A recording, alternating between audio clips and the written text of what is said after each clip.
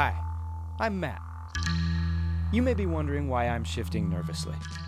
I'm about to realize a childhood dream of being mowed down by a machine gun.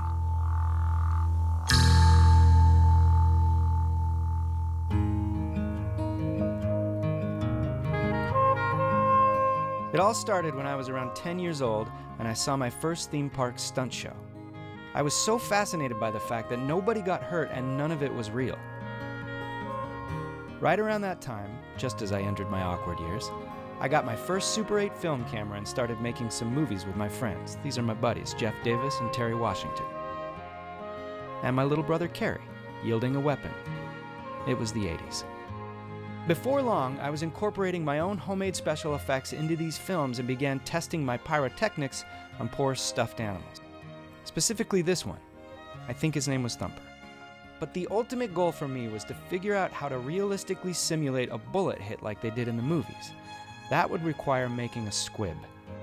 As my meticulously rendered diagram from the time illustrates, a squib is a little explosive charge that goes under a small bag of blood that is then placed on your body and electronically ignited. In a brilliant move, I tried it on myself first. It was a great success. But I've always wanted to go the distance and experience a professional squibbing, which brings me here, nervously awaiting my own fake demise. This is special correspondent for I Was There Too, Mark McConville, coming to you live from Brooklyn, New York. We are here at J&M Special Effects. Matt, tell us why we're here. I'm here to realize a lifelong dream of mine, which is to be fully machine gun squibbed. Goodbye. This is what we call a blood hit, and it has, in fact, a squib in it. It's leather. There is a brass insert that has a well inside of it, and in that is a pyrotechnic device. That is our squib. And then on top of that is a blood bag, and then a whole lot of gaff tape. So you're squibbing human beings if you were going to do a bullet hole in a wall. Oh, okay. One way to do it is with a paintball gun, so it hits and it creates a spark. But we also will route out a wall and fill it with squibs and then just paste over it. Now, for my money, that's the only way to go, because as a squib connoisseur, I can tell when the paintball effect is being used, because like if they're running and paintball Fuller's Earth ones are going off on the ground, they're hitting at a different angle than the bullet squibs, because squibs always kind of go directly out. And those ground ones, when they shoot them, they kind of ricochet their blast a little bit, and I'm always like, air squib, nope, CG squib. Give me the pyrotechnic, and that's why we're here today. Let's continue.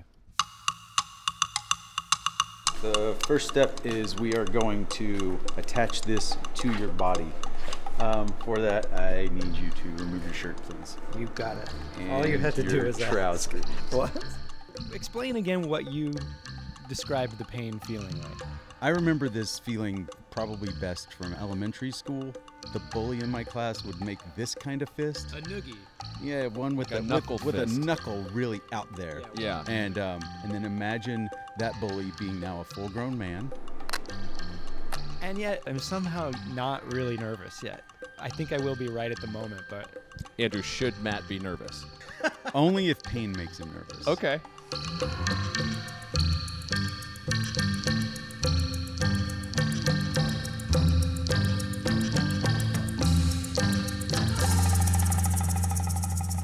So this is the receiver, and you see that it's got a couple of switches here. One is on, and one is from safe to arm.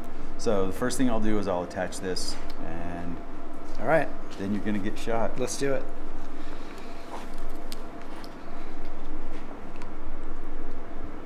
The system is on, and the system is armed. On and armed. So this is a hot set.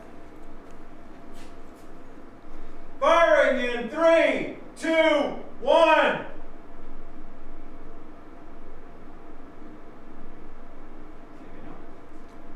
Okay. Well, you know, that's... I know you're paid. I know you're paid, right? The system is armed. Okay.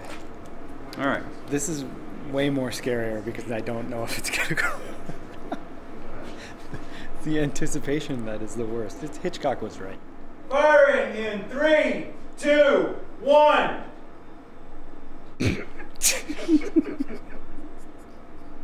Did you guys plan this? Firing in 3, 2, 1.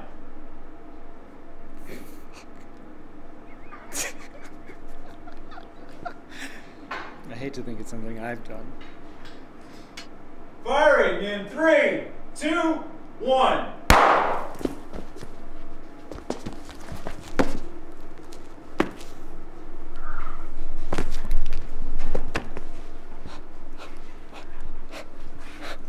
It was like a shockwave or like a pressure blast. Like I don't feel like a sharp thing. I just felt like a flat thud. That was amazing. How did that look? I mean, from my that perspective, blew it well. That one felt. You sure that wasn't a C-120 or whatever it is? Look at the viscera.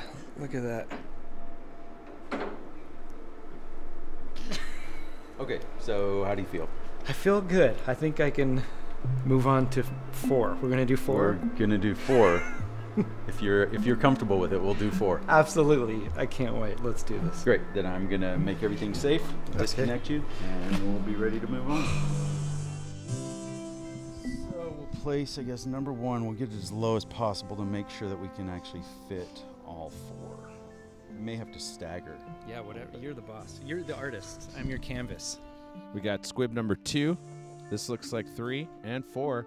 Let's talk about some of my favorite squib moments. Let's in talk film. about some of your favorite Okay. squib moments. The classics are, of course, Sonny Corleone in The Godfather. Yes. Riddled by Tommy gun bullets. Yeah. Those are .45 caliber, I believe. I mean, you would just be eviscerated. But speaking of that, Kevin W. Page in RoboCop, shot by Ed 209, he gets eviscerated. What do we think, Andrew? How does this stack up? It's gonna be bloody. It's gonna be gory, and it's probably gonna hurt.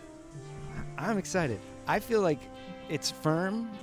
It's not too constricting. I feel mobile. I feel like I could act in this if this was in a movie. Like, I'd be ready to go. And I just am not going to think about the pain until it happens, so. I just got nervous. Just now? Yeah. Why does the holes in the shirt make you nervous? Because yeah, and the reality of this is going to happen.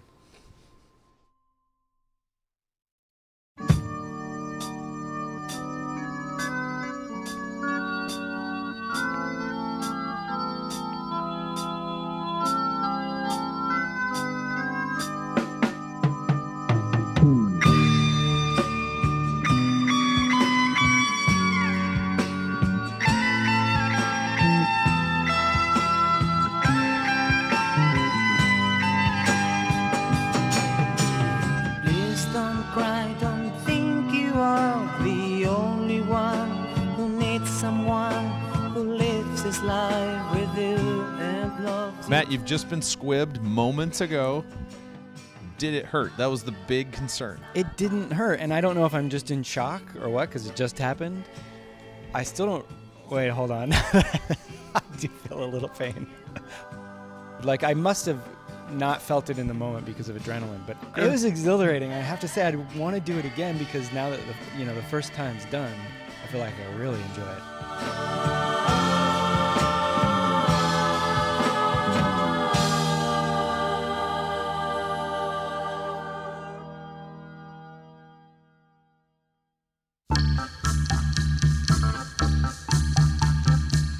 There he is. Get him, boss. You don't have the guts, Dr. Leffingwell. Oh, I have the guts, all right. They start in my tummy and go all the way up to my fingertips for squeezing twiggers. Then we'll see your guts, like inside of them. Guts all around. Goodbye.